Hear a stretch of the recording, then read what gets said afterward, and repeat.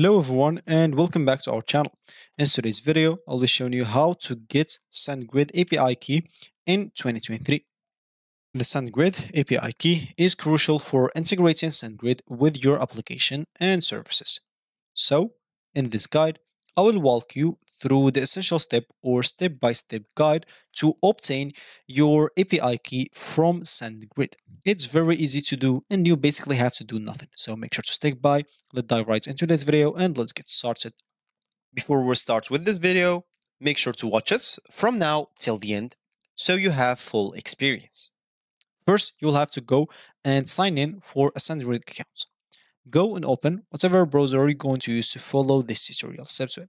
Here in my case, I'm actually going to use the Brave browser, and of course in your case you can use any other browser that you could possibly have. Once you open that browser, make sure to go to this URL section, and basically here you will have to type SendGrid and hit the enter button.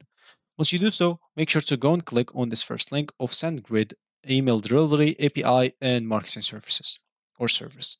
Once you click on that, of course, here you'll be able to see the pricing and plans if you are interested. So if you're interested, normally here you can see the features, pause the video and check it all by your own. This is for developers and this is for marketers as an example. And of course, if you have an account, go to the top right corner and click on sign in to log in into your account. And if you don't have an account, click on startup for free so you can create an account. As you can see, they have a free plan right here. So if you click on start for free, as you can see, you'll have to go and create an account for yourself. For me, this is not supported in my country, so I'll use a VPN. For you, make sure to not use a VPN because they will ban you. So if it's supported in your country, that's cool. If it's not, you'll have to wait or contact the support to add your country, and you will have to wait and then until they add it. So here I'll simply have to enter my email address example and the password. For me, as you can see, I already have something here, so I'll just go back and click on sign in.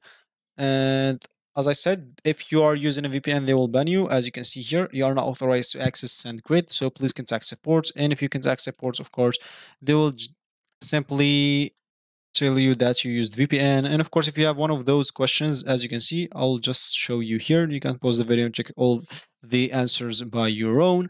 And of course, so basically how to get the API key. You cannot show us how to get your API key without like accessing your account. No, I can of course do that. Simply go and open a new tab and simply type SendGrid again. And here, no need to add this.com. So let's just type SendGrid and hit the enter button. So once you are here, make sure to go and click on the second link, which is getting started with the SendGrid API Twilio. Click on that. Once you do so, as you can see here, they will have a documentation for you or a tutorial for you on how to get or create your API key very easily. So basically you'll have to follow that.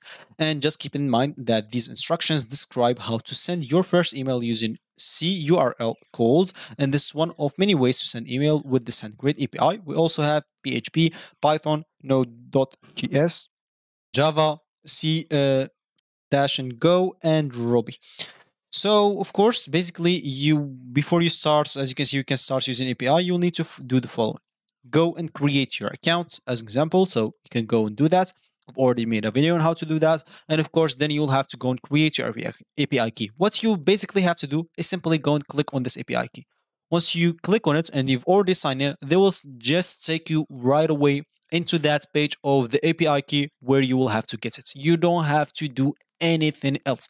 Simply click on this API key or control that to open it on a new tab, and control and of course left click, and this will open it in a new tab, and this will take you right away to that page where you can get your API key without any problems, especially if you are logged in. As you can see, for me, they are asking me to log in, and I will not be able to do that because I've used the VPN and they banned me from accessing this SendGrid.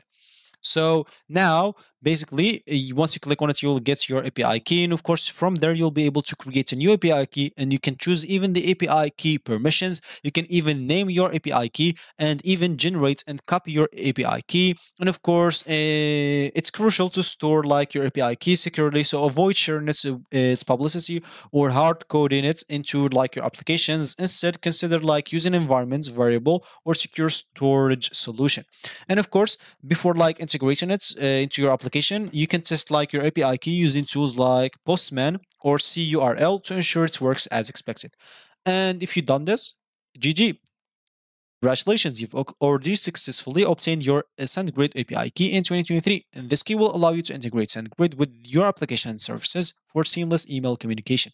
So remember to keep your API key secured and follow best practices for API key management. So that's going to be it for me today. Thanks for watching. Of course, if you like this video, make sure to leave a like down below and subscribe for our channel for more helpful tutorials like this one. And of course, I'll see you in the next video.